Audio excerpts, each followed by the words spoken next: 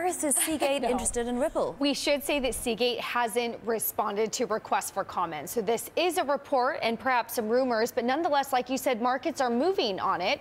In particular, Ripple market is moving. What was really interesting is I think we have an intraday chart that shows the percent change as of Friday. We're ignoring the Saturday and Sunday trading volume. You see a little bit of a decline in the currency, and then they've recovered a little bit of their losses. Look at their on reports of this. So Ripple has been very volatile. What's interesting here, though, is analysts over at Susquehanna were saying that this stake at Ripple, at least for Seagate, will not materially affect their upside and that you could sell on any of this strength. So that was interesting to know. Another thing that you mentioned was that it's the third biggest cryptocurrency right now.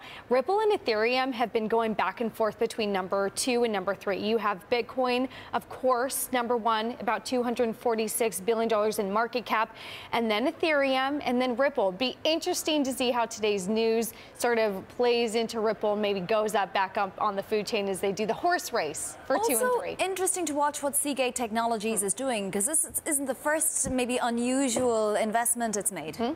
They've traditionally been in the hard drive, which is more of a slower growth area, and they have been moving slowly, like with the Toshiba purchase, into some higher growth areas. That was with the 3D NANDs. So you've seen a little bit of this. One way that the investor has been looking at this has been free cash flow. We have a chart showing that in the recent years, free cash flow has been a little bit lower.